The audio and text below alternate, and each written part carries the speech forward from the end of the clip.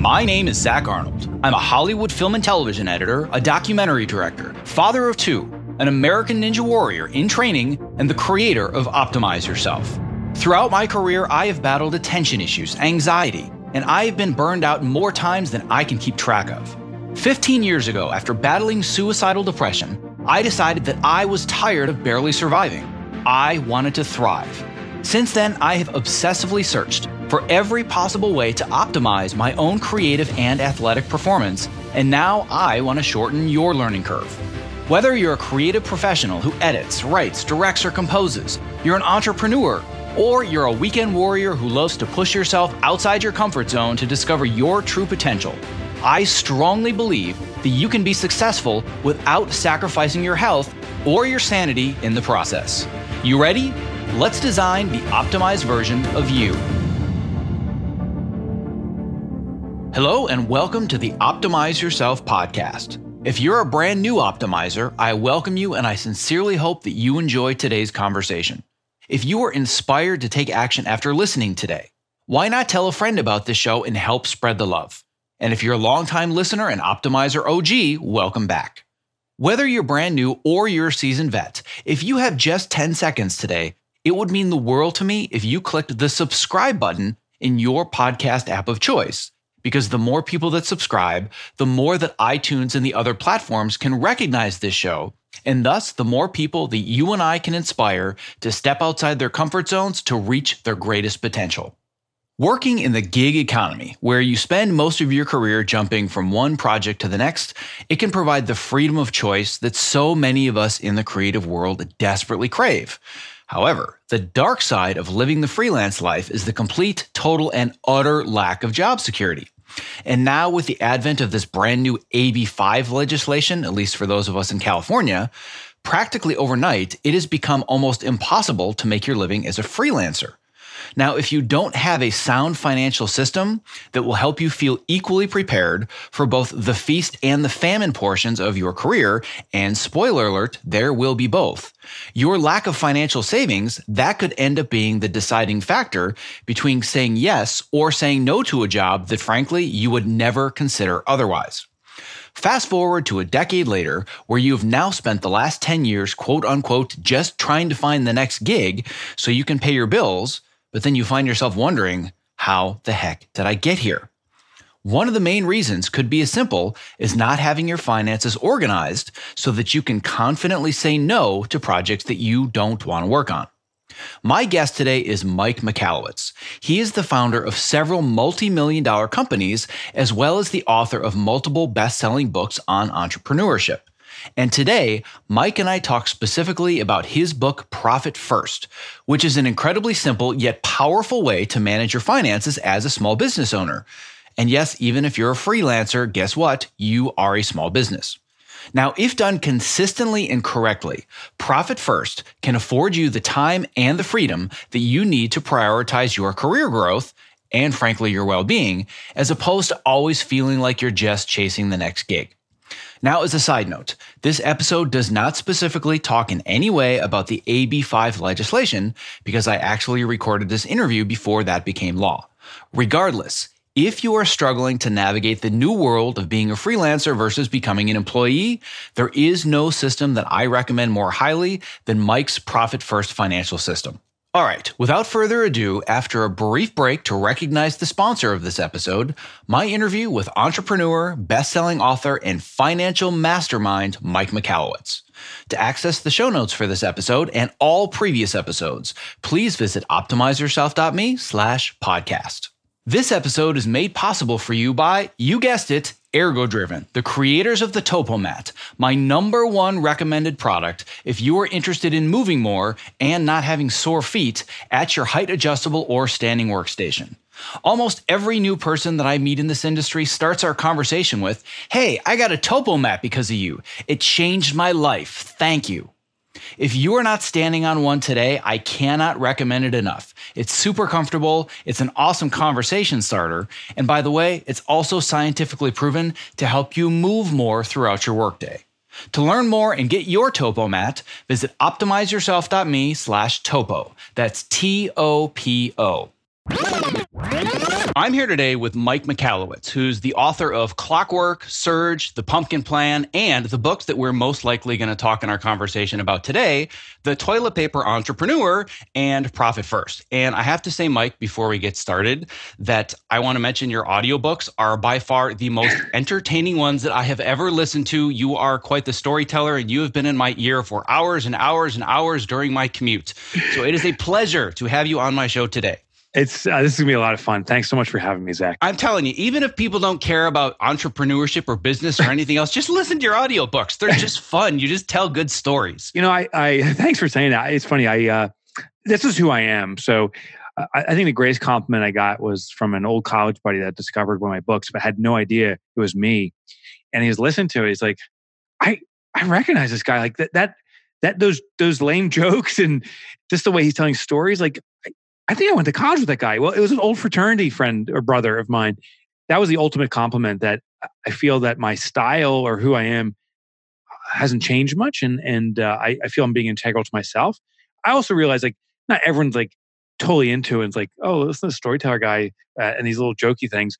Some people it turns off, but I think the people that get it and connect with it, it just eases some difficult topics that we talk about, which is, entrepreneurship. Well, I think that you're turning the right people away that aren't interested in it. And those are the ones that are reading the dry, boring business books that say things like, oh, I don't know that sales equals, expenses minus profit and this and blah, blah, blah, like all these things. And you're kind of turning all of this on its head, which is one of the reasons I gravitated towards you, because your voice drew me in, because I'm the same way, where I like to look at things from a very, very different perspective and kind of tell the real story behind the story that most of the people on the surface aren't willing to talk about. I love that. I love that because it's immersive too. I think of some of the books I've read and enjoyed, but they're presented almost like it's a professor kind of lecturing to me, and it loses some of its credibility. Like I read some of these concepts and these ideas, I'm like, these are amazing, but it's not applicable to me. Other authors, though, kind of show it's kind of the armor over the shoulder kind of mentality. And that's what I'm trying to do too, is show that I'm sharing what I know, but I'm also on this journey. It's not like I have it all perfected. And at least for me, it's a more approachable style. It's more digestible and feels more doable. Yeah, I couldn't agree more. I'm the same way, where if somebody is reading a book to me or writing an article and they're on a podium, no thanks, I'm good. But if it's somebody that's reading the article or the book from the trenches and they're sitting next to me, oh, I'll listen all day long. Yeah. Right? Especially if I'm sharing a beer with them. Oh, yeah, absolutely. So the reason that I wanted to talk with you today and why this is so important to me is I don't have a lot of entrepreneurs or business people per se on this show. What I have are freelancers that are living in the gig economy. By day, by trade, I'm a Hollywood film editor. I'm currently working on the TV show Cobra Kai, and I've worked on a lot of other big Hollywood shows in the past. And many of the people that come to my program, that come to this podcast, that read my articles, they're in the gig economy.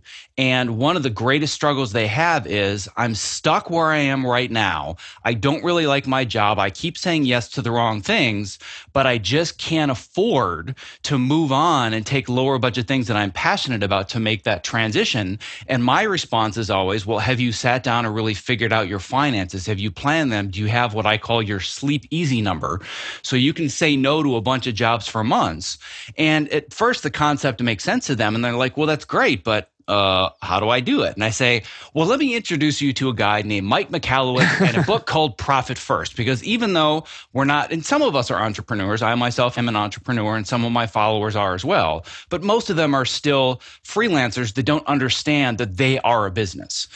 So I want to talk a little bit about that in general and just talk about this idea of profit first, but I don't want to get right into the numbers and the formulas. I want to get into where it really came from you as a person and your story. Oh, sure.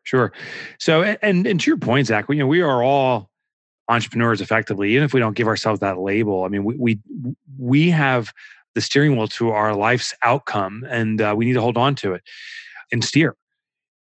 For me, when it came to profit first, so I've been an entrepreneur my entire adult life. I grew businesses, but I was always surviving check by check. And I'd grown from the outside, businesses that were perceived to be pretty significant. I had one, I grew to a couple of $1 million and sold it. Another one I grew to 7 million. For a small business, that's a nice growth trajectory. But the interesting thing I found is the more revenue I was generating my businesses, the more stress it was actually putting on my organization because we have more obligation. As a freelancer, the more you sell, the more you have to do. You have to deliver on your promise. It wasn't taking any money out for myself. The money, just every time it came in, seemed to go out just as quickly as it came in.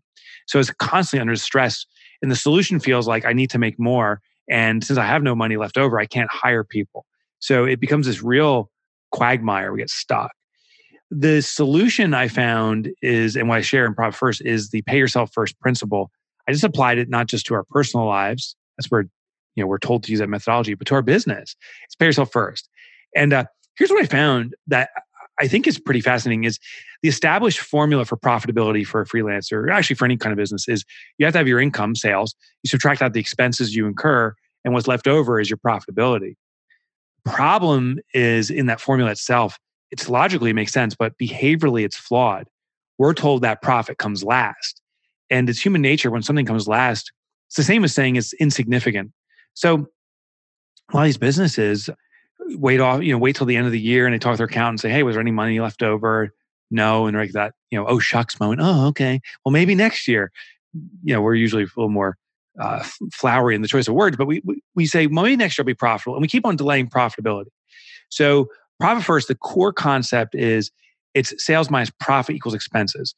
Every time there's a transaction for your business, every time revenue comes in, you immediately take a predetermined percentage of that and literally hide the money away from your business and from yourself and let that money accumulate on the side. A small portion, but you keep doing this. And then we start building this profit muscle because we've taken that cash first. Then when it comes to year end, or I actually suggest we do this every quarter, every 90 days, that now there's profit that comes out to the owner, which as a final thought around this is distinctly different than regular compensation. As a freelancer, you got to take regular pay to support yourself, but it's that do you sleep well money, as you were referring to, is this accumulating profit. And on a periodic basis, we want to take out a portion of it to celebrate, to reward ourselves, to realize the process or progress we've made. And additionally, leave some of it in there so it continues to accumulate so we have more and more of a cushion as we move along. Well, I got to be honest that when I first heard about this concept, it was through our mutual friend, Selena Sue. And I'd seen a couple of her emails and like, oh, this sounds interesting. I don't really get it, but I looked into it a little bit. And obviously everybody knows sales minus expenses equals profit. Anybody that has done any basic business whatsoever understands if you have money coming in, you have money coming out, what's left over is profit. And then I saw the sales minus profit equals expenses. And I swear to God, I stared at it for half an hour and I said, I don't get it. But how can I know what the profit is? Like that's my X variable. How do I know what that is if I don't know what my expenses and my sales are? I just could not wrap my head around it. And then the game changer for me was when I started reading your book. And if I could extract one sentence that encapsulates why this was such a game changer, it's that profit first is a habit. So let's talk about how this drives human behavior and habits as opposed to spreadsheets. Yeah. So this was interesting. So I was watching television years back, maybe a decade ago, and Susie Orman was on. I've never really followed her. I don't know much about Susie Orman, except she's a financial expert. And she was doing this public presentation that they had recorded. And now we're broadcasting on television. And she said to this audience around personal finances, the day you have more joy from your savings than you do from your spending is the day you'll be rich. And that landed with me. The day we put more significance and get more joy and satisfaction out of how much we're saving as opposed to spending, we'll be rich. And what was interesting is she didn't say, the day you start making more money, you'll be rich or any of that stuff. It was simply this emotional shift. And to me, that meant this concept of taking our profit first. In our business, if we start taking our profit first and hide that money away, a few things happen. First of all, the business will start speaking to you and telling you what's truly available to operate on.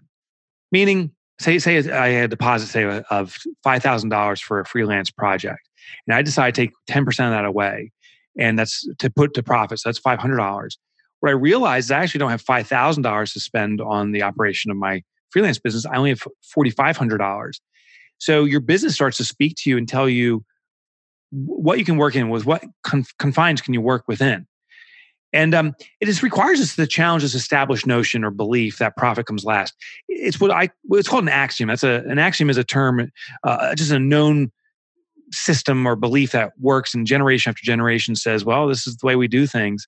For example, there was a time that mankind believed the world was flat, we wouldn't dare go out far in the ocean for the fear of falling off the edge of the planet. It was such an established notion that it controlled all of how society behaved when it came to transportation and trade. And then one day, Greek philosophers say, it's not flat, round. And sadly, it took another 2,000 years. But then mankind started to accept this new notion of a round planet. And Christopher Columbus and other explorers exploited this to find new worlds. Well, this is true for our finances too. We've been told for millenniums that profit comes last. It's even in our vernacular. It's the year end or it's the bottom line. All those things saying it's the last consideration. But what I challenge people to say is when you put something last, how much significance is that? Like, would you ever say, you know what? I got to start putting my health last. Or if you love your family, I got to put my family last now. Never. You say my family comes first, my health comes first. Things that are important come first. And in the established formula, axiom, we're told that sales and expenses come first. So most people say I need to sell more and I need to grow more. They don't like to use the word expense. Sell, grow, sell, grow. But what we're doing is we're simply selling to pay expenses. The more sales we get, it allows us to give more money to other people. So what we're going to do is flip the axiom and make it sales minus profit equals expenses and take that profit first. What's left over is what you truly have to operate your business. And what you take first gives you that security. Well, the behavioral principle that I want to dive into even deeper, because I love talking about this stuff, and anybody that listens to the show on a regular basis, I'm sure has heard this term before, but it's called Parkinson's Law. And I've actually renamed this because people, it sounds so, formal and whatever. I call this the mother-in-law principle. If you're going to clean your house, right, you're going to kind of dink around and do this or that or the other thing. Well, it'll probably take me a day. Oh my God, my mother-in-law is coming over in 2 hours. Guess what? You're going to clean your house in 2 hours or maybe 1 hour and 59 and a half minutes, right? So that's the idea of Parkinson's Law. And that very much applies to spending as well. And that's where profit first is a habit, not so much an accounting procedure, right? So yeah. I want to kind of go back a little bit if you're willing to. And I want you to talk about the check for $388,000 and the piggy bank that ultimately changed your life and your behavior patterns around spending. Yeah. And it was all rooted in Parkinson's Law, to your point. So I did get a check. That was one of many checks. I sold my second company to Robert Half International. They're a Fortune 500. They own account temps, office temps, and all these different businesses. And I had this company that did computer crime investigation. And Robert Half was looking to expand their one of their divisions called Protivity, which was all around risk management. And they wanted to own a forensics business. Instead of creating themselves, they saw the success my company was having and acquired it. And that day is it's a glorious day when you get all that money. Anyone that looks to sell their business and aspires to have that, I wish it upon them because it's a great affirmation of the work you've done. But for me, and that was just one check of many. I mean, we sold it for millions. There was one big shift that happened for me that I'm ashamed about now. And I committed never to being that guy, but I became that guy that now I have this money and money coming in, more money than I've ever had in my life. I'm like, I got to live large now. So I bought a Dodge Viper, a Land Rover LR3, a BMW, all on the same day. That's where my mindset was. And you can literally buy 3 cars in one day, I found out. And just spending large, moved into an expensive town in New Jersey with the intention of buying the biggest house I could get. We were scouting, my wife and I. And I also said, well, to keep up this new lifestyle that I deserve, put a lot of ego into that word, I started another business as an angel investor. I was horrible at it. I actually call myself the angel of death now. I was so bad at it. I lost all my money in these ventures. I was starting up these businesses, throwing money at startups, and just blowing the money away. It took only 2 years for me to evaporate all my wealth. And to your observation about the piggy bank, I came home to my family 2 years after selling my company to Robert Half International and becoming a self-made millionaire in my early 30s. I came home to my family to say that I'd lost the last penny. And I was ashamed. I was crying. I was embarrassed. My accountant had called me that day and said, Mike, you got to declare bankruptcy. Something actually I never did. I felt that my creditors were not responsible for my own faults. So I came home to my family. It was Valentine's Day, February 14th, 2008. I'll never forget it. My children and my wife had gathered. We were going to have dinner together that night, but it was freezing cold sitting on the table because I couldn't bear to walk in the house. I was sitting outside on the road down the street, just thinking, how am I going to share this with my family? And sat there for a half hour. I came in, I started to cry in front of my family even more. That's when I told them I had lost everything. Well, I told them we're going to lose our house, which we did. We had to move into a rental that was basically given to us by extremely gracious friends. And we lost our cars, we lost our possessions, like that. All that stuff went away. But I remember looking at my daughter that night. She was 9 years old. And I told her, Mike, I can't afford your horseback riding lessons. It costs like $20 a session. I don't know any of our listeners here if you've ever been broke, but there's not a dime.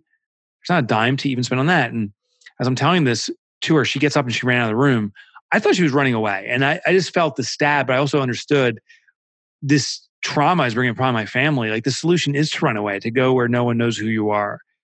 The thing was, she wasn't running away. She was running to her bedroom to grab her little piggy bank, something she'd been saving to buy a horse one day.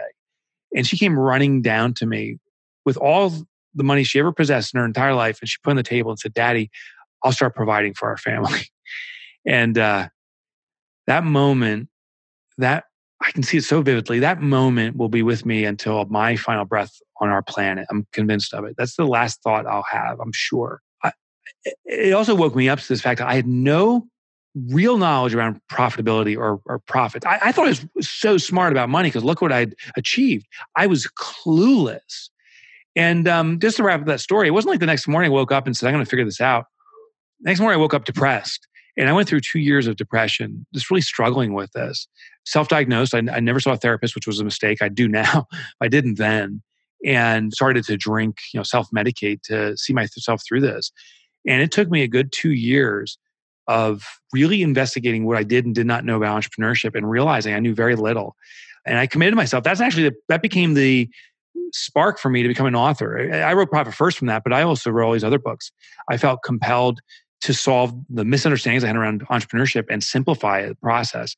And that's the day I became devoted to Profit First and being an author. Well, I can speak from firsthand experience as well, right along with you, that there's nothing like the deep, dark hole to help you re-examine your life and be inspired to get out of it and then help others get out of that same hole. I mean, that's essentially the same situation as me as well. And this is actually, I've talked a lot on this show about entrepreneurial burnout and depression. Like I've gone deep down those rabbit holes on this show. The one that I've never talked about that I'm going to share with now that I think is important for so many people to hear, because you see somebody that's working on the kind of shows that I am, running the business that I am. Oh, they've got it all figured out. It's all great, right?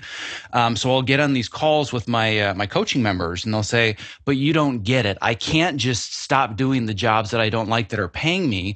I have a wife and I have kids and I have a family, or I have a husband, right? I have a family to support." And I'll say, well, let me tell you a little story. 10 years ago, I had just had my son. So it was my first child. He's 10 years old now. So 10 years ago, I just had my first son. It was during the housing crisis of 2009. Yeah. So I had a house that went from $200,000 in equity to being underwater in less than 6 months. Ended up losing that house. And I was also in the process of building my first real brick and mortar business. And I had over $150,000 in equipment debt. I lost all of it and I had to start from scratch. So I've been in that place where you have to make really, really difficult choices. And it's not just about where do I get the next paycheck so I can tread water and not drown, but I really want to build a more fulfilling career. I want to make the better choices. I want to be more passionate about the projects that I work on, passionate about the people that I'm working for. And for a lot of people, it's just, do I even watch or interact with the kind of work that I'm doing as a fan? Because that's a really big thing in my industry, is that if you work on, like, let's say, the Housewives of Beverly Hills, and some of the people in my program do, they're like, I would never, ever watch this stuff. It's hard to do it for 50 or 60 hours a week. Just like if you're running a business where you're not interested in your customers or interested in your product, that's miserable.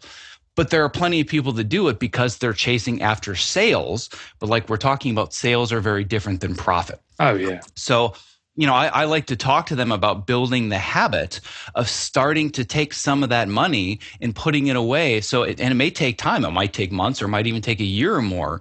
But you have to have that safety net so you can say no to the things that you don't want to do and start saying yes to the things you do want, even if you have to take half a step back financially.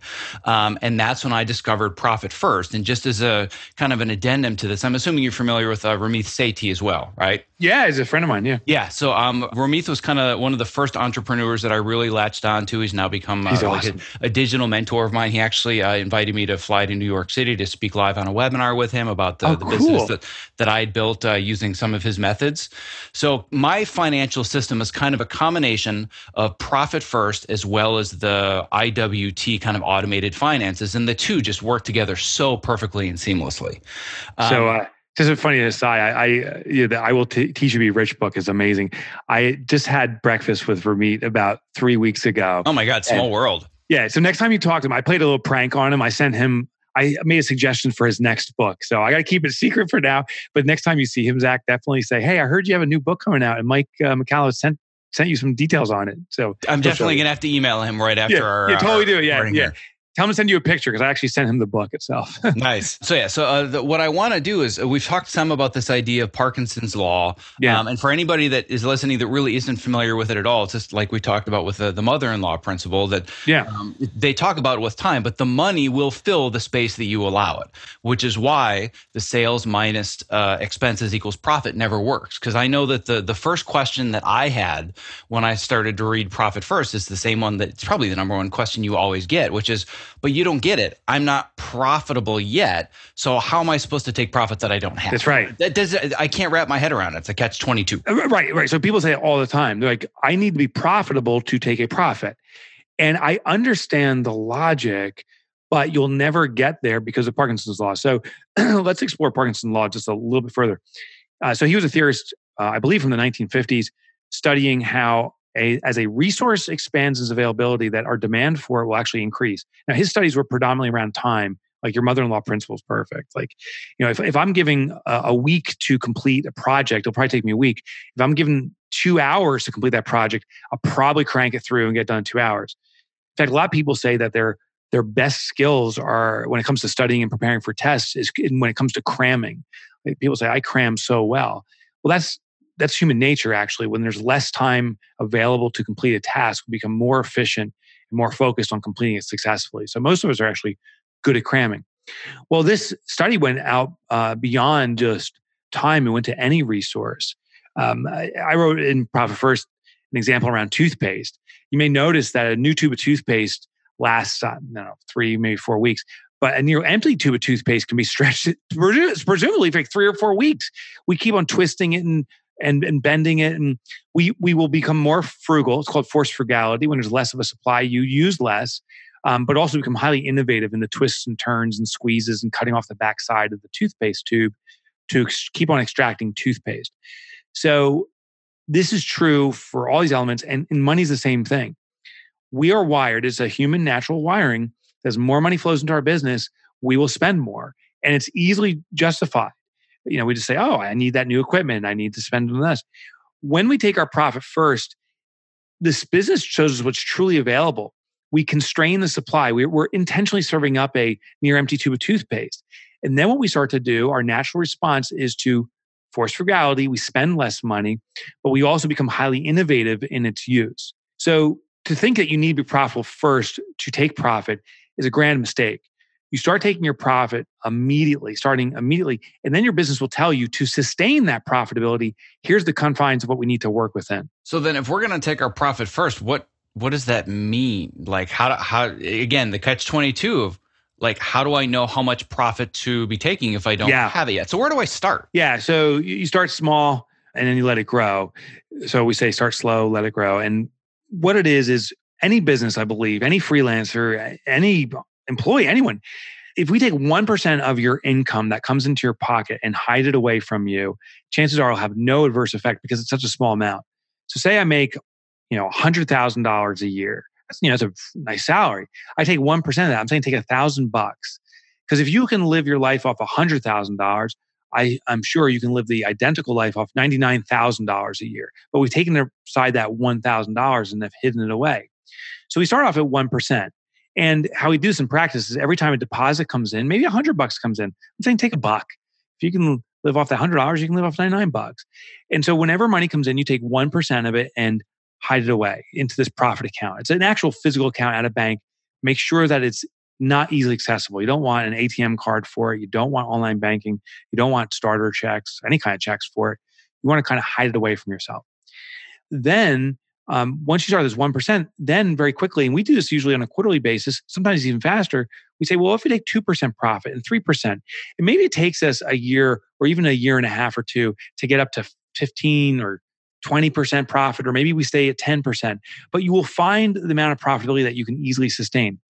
Every time you take this little baby step forward in increasing profitability, it is forcing you to reflect on your business, to be more frugal, to be more innovative in the use of what you have. So start slow, let the percentages grow. Yeah, I love all of that. And I think that that's a really good concept. And like we talked about, it's a good habit to adopt. And for anybody that's saying, well, I can't take 1%, well, then clearly they have some serious financial management issues. But like you talk about in the book, figuring this out makes you realize, oh, wow, I need to do a much deeper assessment of how I'm actually spending my money, where it's going, and what my habits are. And I know that's something that you work with in conferences and in your book, and you do coaching as well. So let's talk about how do we actually assess the health of either our business or just the way that we're managing our finances if we're an entrepreneur, which, i.e., by the way, you are a business. So how do we assess the health of where we are? How do we even know if this is going to work or not? Yeah. So in the book, I developed an assessment process. What I did is I evaluated what I call the fiscally elite businesses and freelancers, actually. So, which is, like, to your point, is a business too. We're just usually a business of one person, but it's a company. I ran an analysis and found what the fiscally elite businesses were doing. And this was an industry agnostic study. I included every industry and found that the elite performers, and every market has it. Like I've talked with manufacturers. I just returned from a speaking engagement to a group of manufacturers, thousands of people in this room. And they say, I do my presentation on profit first. And I say, I think you can achieve 20% profit. And you hear like the guffaws. They're like, are you kidding me? You know nothing about manufacturing. The margins are so razor thin. We barely make half of 1% on our transactions. I say, well, I did research around manufacturers, and there is a group of manufacturers that achieve 20% profitability. So it's very doable if you want to include yourself in the fiscally elite. So the first step to this process is, in this analysis, is to look at what the fiscally elite are doing. And you can just pull, I even have it for free download on my website, but you can just pull these numbers from what our research is. Or if you prefer, you can just do some research around different industries in your space and see what kind of numbers the financially healthiest businesses are performing at. Then what we do is we look at your historical numbers and we do a comparative. Now, when I talk with many freelancers, I say, at the end of the year, how much profit have you had? Now, this is in addition to owner's compensation. Owner's compensation is your normalized salary. So if you're taking in distributions or a paycheck or however you are, that's your salary. I say, how much of a cash bonus did you issue at the end of the year? When the year was over and all the things were done, how much extra cash did your business give you? And for most freelancers, the immediate response is, yeah, exactly. Yeah, right. Are you kidding me? Yeah. So that's the exact response, right? Are you freaking kidding? It's zero. Or I had to put money back into the business. So most people are starting off with 0% profitability. I also ask them, if we hired someone to replace your work, we hired someone, what would you have to pay them?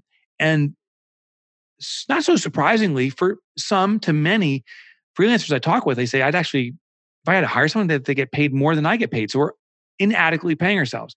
And then I ask them, I say, well, taxes.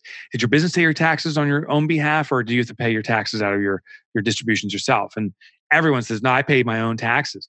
Well, we started our business in part for financial freedom. And financial freedom is not worrying about cash outlays, including or particularly taxes. So your business, and it doesn't matter the formation of the company you have, if it's an LLC or sole proprietorship or even an S Corp or C Corp, your business can always pay your taxes. There's different ways of doing it to make sure it's within the confines of the law, but you can do it. So the business pays taxes. So what we do is we look at these historical numbers, the profit, the owner's compensation, the taxes, and the operating expenses compared to the fiscally elite. And that's where we can go, because we know other businesses have done it. Now, we don't say, oh, you've never been profitable, let's start taking 10% profit. Oh, you're inadequately paying yourself, let's ramp up your pay. You never pay taxes, don't worry about it. The business will start reserving money for that. Oh, and as a result, to balance this out, we got to cut your operating expenses to the bone. We don't start off that way. It's too abrupt of a change. It's like, to me, it's like taking a frozen mug out of the freezer and putting it in a red hot oven. That shift will shatter the glass. So we have to go through a slow warm-up process. And so what we do is, now we have these targets of where we want to go. We start slow and let it grow, as we talked about earlier. So you'd start off maybe your profit account at 1%. If historically about 20% of your top line was going to your compensation, well, move up to 21 or 22. And if your historical compensation was 80% of your income coming in was going to use pay, we might move that up to 81, or we may choose to move it down to 79% to give an extra percent to profit. And the reason that's important, owner's compensation is what you should live your lifestyle off of. That sets your lifestyle standard. Profit's the bonus above it. So we start making shifts that way, but small incremental shifts targeting these targets that we've defined. And it takes us a year, maybe two, to get there. And we start slowly too. You don't have to open up all these different accounts at your bank. You can start off maybe just one here, and a few months later, you start with another one. But we do have to get started. Just thinking about this conceptually never works. Doing this on a spreadsheet is a great failure. In fact, every business I've consulted with has tried to do this on a spreadsheet. I tell them, I say, you know what, you're already doing this in a glorified spreadsheet called your accounting system. If you're doing accounting, all your numbers are tracked, how much profitability you have, what's going toward taxes, all that stuff's tracked already. How's that serving you? And most people say, well, it's not, because I do bank balance accounting. I log into my bank account, see how much money I have. Based upon what I see there, I take action. So if that's how you behave, first I want you to know that's normal. But if you behave that way, bank balance accounting, what we'll do is we're going to set up these accounts, profit, owner's comp, and so forth at your bank, allocate the money to it to intercept that money before we spend it, and then work within the confines of what's truly available based upon these accounts. Well, there's two things that I want to pull out of this. There's so many good things, but the two that I really want to pull out right now are this idea of accounting and also lifestyle, two very divergent directions that I want to go, but I want to put a pin in both of them to make sure that we hit them both.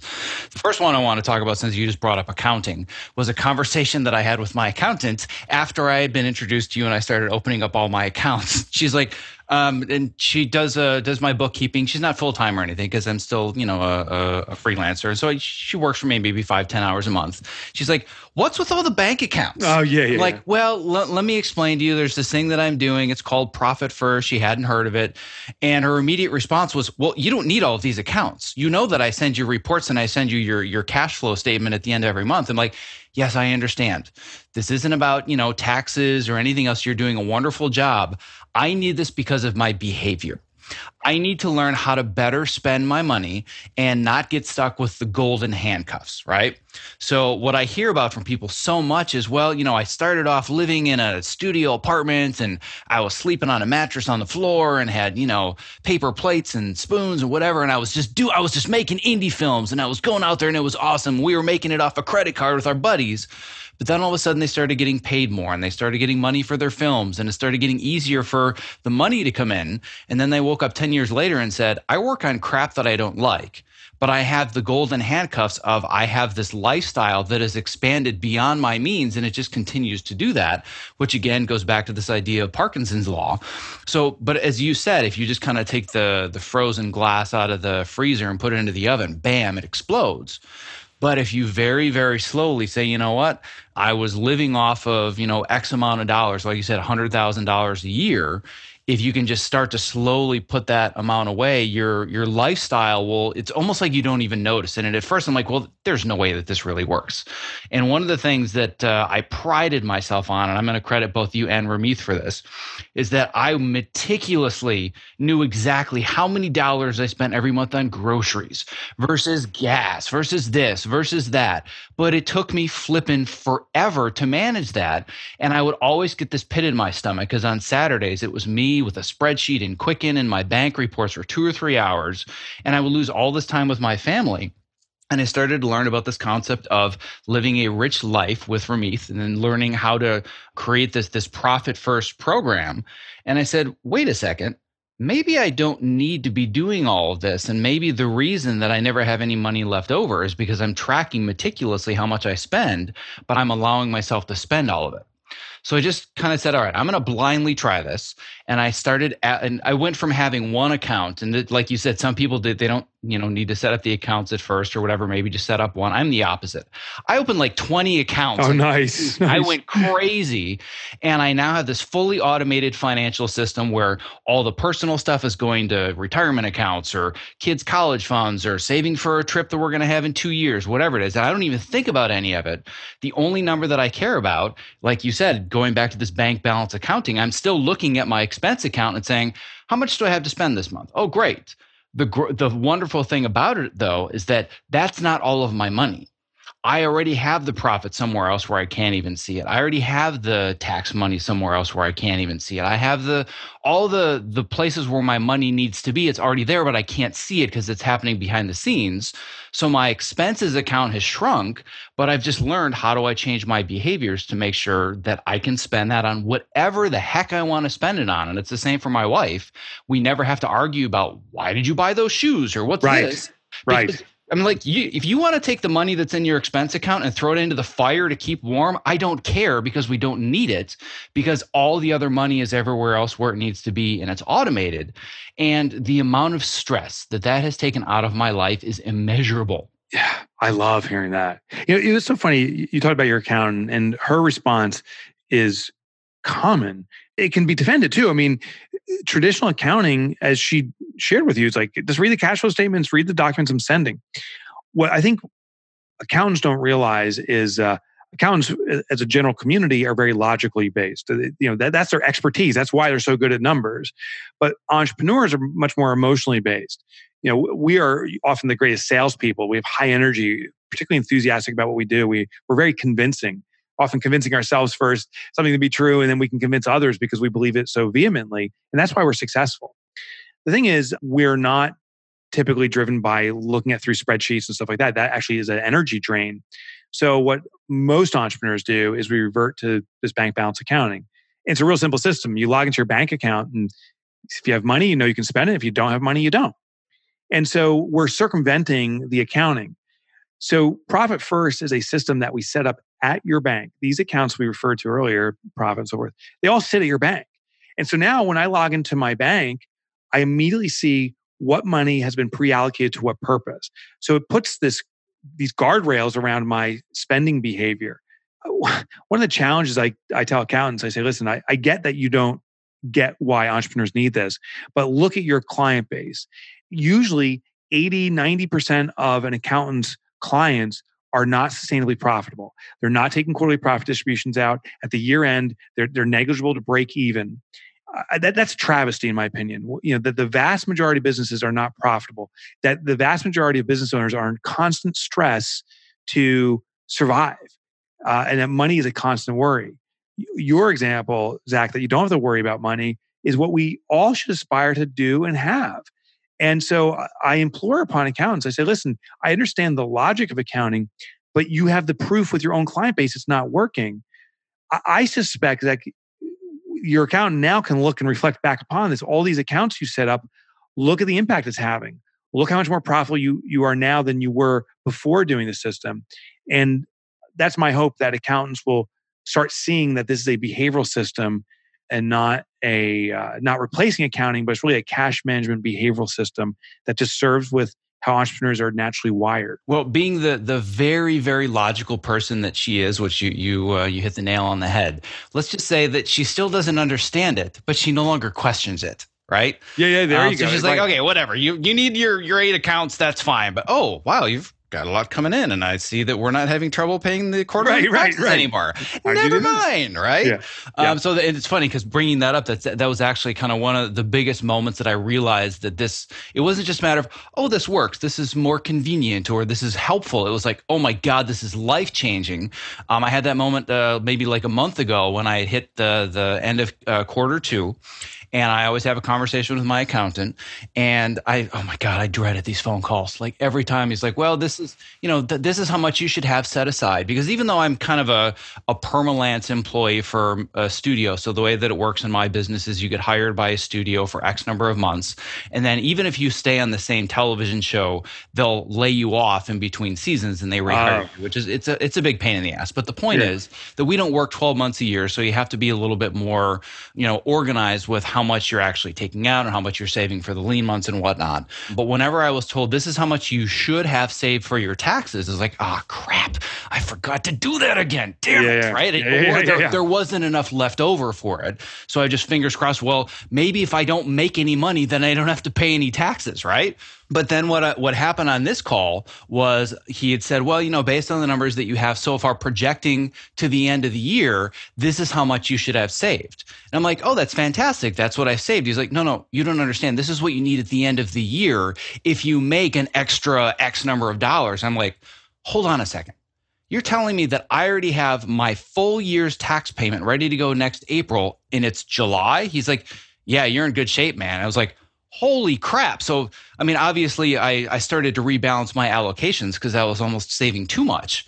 But I already have next year's taxes paid sitting in some random account somewhere that I don't even see because of the system. It was just invisibly going there. I'm like, holy crap, my taxes are paid next year. Woohoo! Like big change compared to where I was a couple of years ago.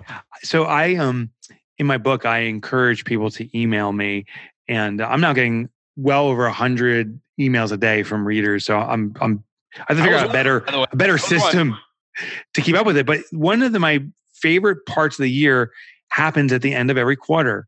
So quarterlies are due in September. They're going to be due again in January. And the emails I get, and I never expected this, but now I do, is that people are celebrating like you. They're like, woohoo, my taxes have been reserved. I'm ready to pay it. I got money left over. And the interesting thing is this is another behavioral response. The profit first system does not skirt tax law or something. It's not a system to not pay taxes, but it is a system for the business to reserve taxes on your behalf. And there's a behavioral trigger. It's called loss aversion.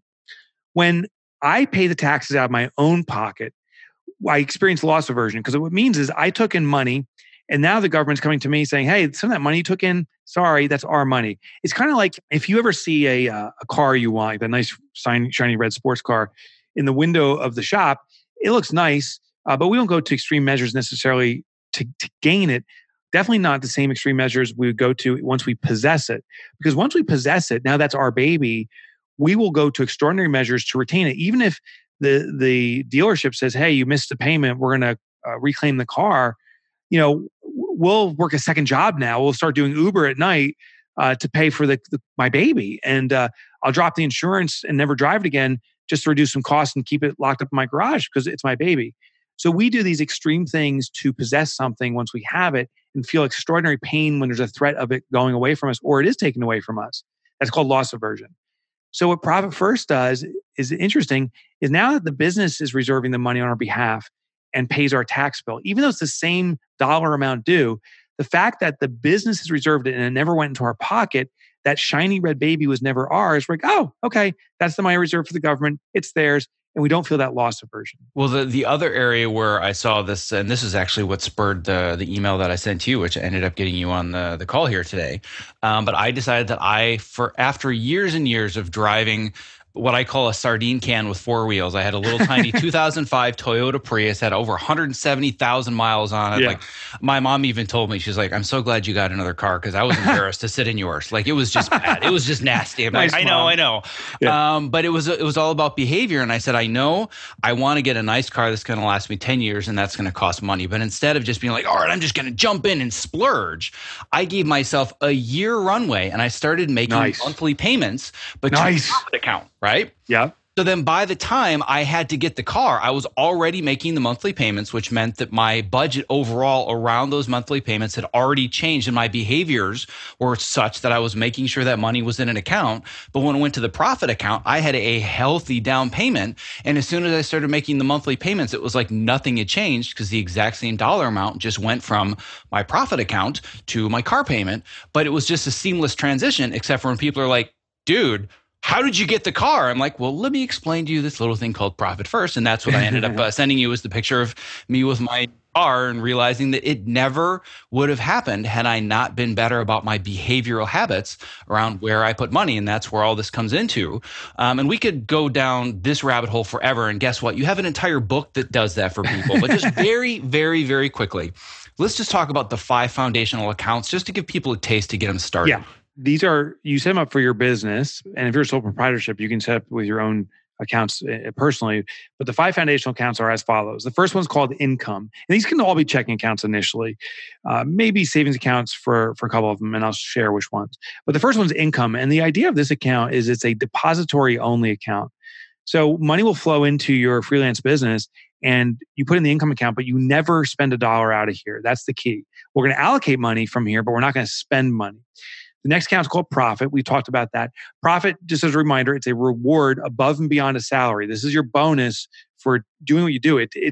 Listen, you've taken on risk by being a freelancer because you're at the whim of your clients. They can say, sorry, we're done and we're not going to work with you anymore. And you have to accept that. There's no way to remunerate around that. So profit is a reward for taking on risk. The next account is called owner's compensation. This is your normalized salary. So we allocate money in here, and this is what you live your lifestyle off of. Most entrepreneurs and freelancers live their lifestyle up to the last dollar that comes in. We keep on maximizing our lives. And the second we have a dip or a slowdown, we're in real trouble because we can't sustain the expenses we've incurred. If you work within the confines of your owner's comp, you have the backup and buffer of a profit account that could save you in a dire situation. Then the next account is called tax. Tax we talked about now. Tax is where your business will reserve your taxes for you. And the fifth and final account is called operating expenses. That's the money to cover the operations of your business.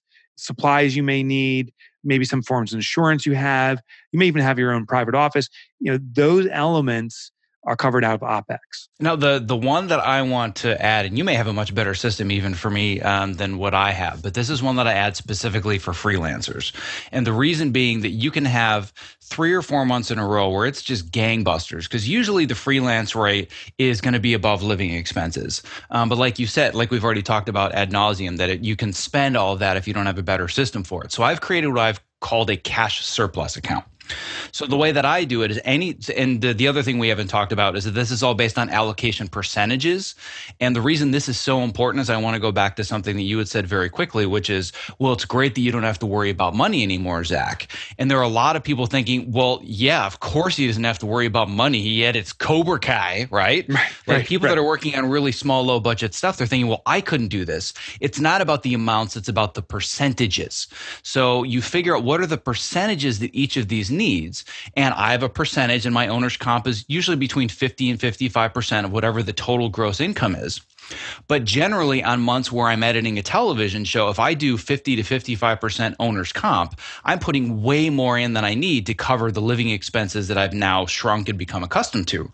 So I take everything extra out of that owner's comp and I put it into a cash surplus, and that becomes my buffer for the leaner months. And I don't know if that's a good system, if you could recommend a better one for freelancers. Well, it's a great system because your highest income that you'll make on any given month is not representative of every single month. So it's human nature that as our income increases, we have a great month. We're like, oh, this is my new standard of living. But things will go away. Things will slow down. So we set up a thing. We call it the drip. It's the same idea. It's a cash reserve. So money comes in, it sits there. And then the money, it's a buffer of extra money. It drips into that income account once we go into a dry period. So it kind of averages things out. Even my business, I own today. I own a accounting and bookkeeping membership organization, and it's at the year end, right as we're recording this right around now, that we get the most renewals. We probably make about 70% of our income between September and December. So there's a huge surge. So fourth quarter, it's like, oh my gosh, we finally figured this out. We've nailed it from a cash basis. But I know in the new year, first quarter is usually the quietest time for us, and then it starts picking up a little bit second quarter, but it's third, and then really fourth quarter. So we need to do, as the money comes in fourth quarter, is to put a large portion of it in the side that we call the drip account. And then every month afterwards, we take a sliver out. So say I take in $120,000 of income. It's a good easy number because I can divide up into 12 slices of $10,000 each. So I put that whole $120,000 in our drip account, and then 1/12 of that every month comes out into my income account. And now that's my normalized monthly income. So I don't, when money's coming in fast, I don't, live up to and beyond my means.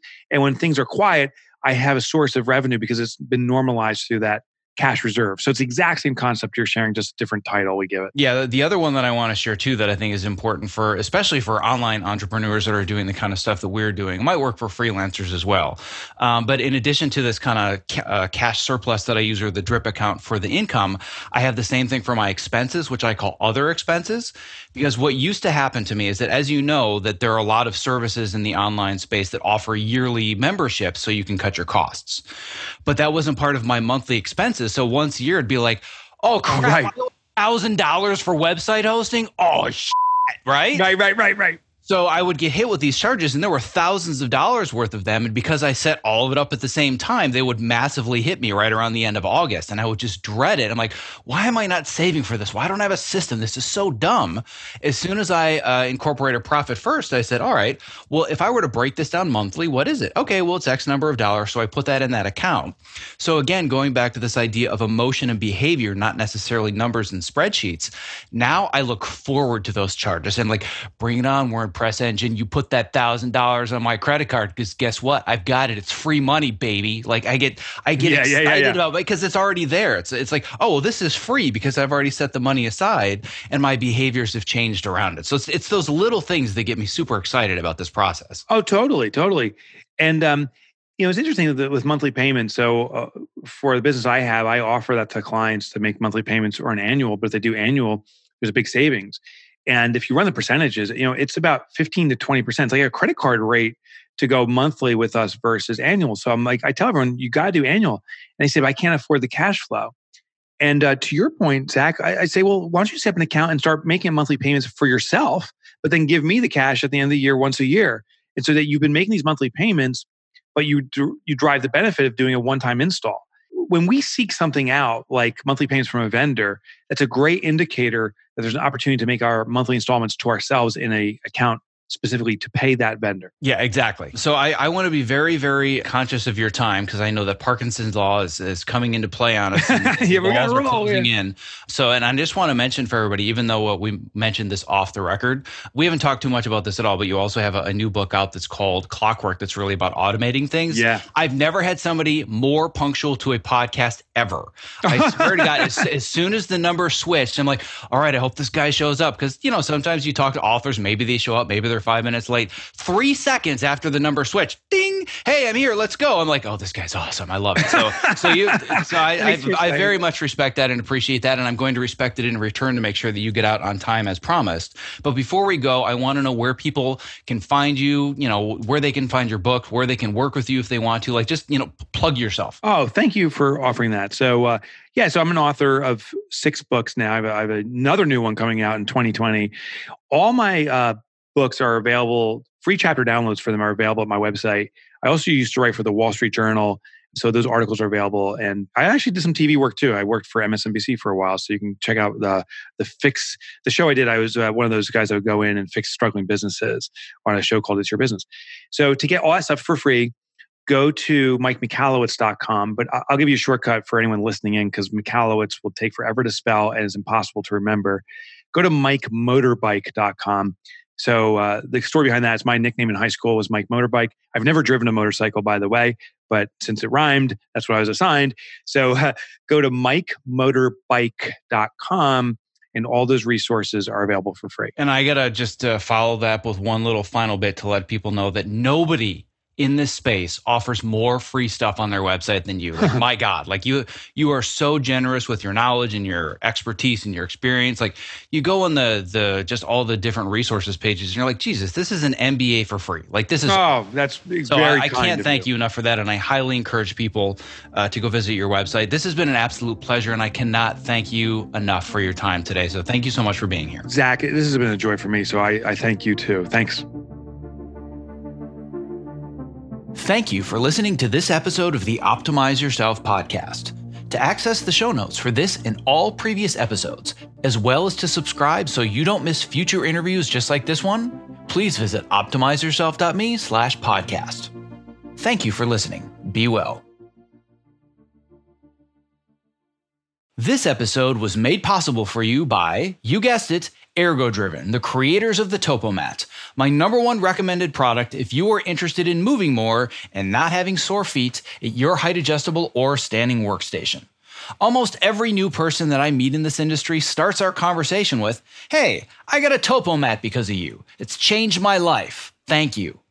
Listen, standing desks are only great if you're actually standing well. Otherwise, you are just fighting fatigue and chronic pain. Not like any other anti-fatigue mat, the Topo is scientifically proven to help you move more throughout your day, which helps reduce discomfort and also increases your focus and your productivity. I'm literally standing on one as I read this, and I don't go to a single job without it. And if you're smaller and concerned the Topo mat might be too big, or you simply don't have the floor space, well, there's a Topo Mini for that. To learn more, visit optimizeyourself.me/topo. That's TOPO.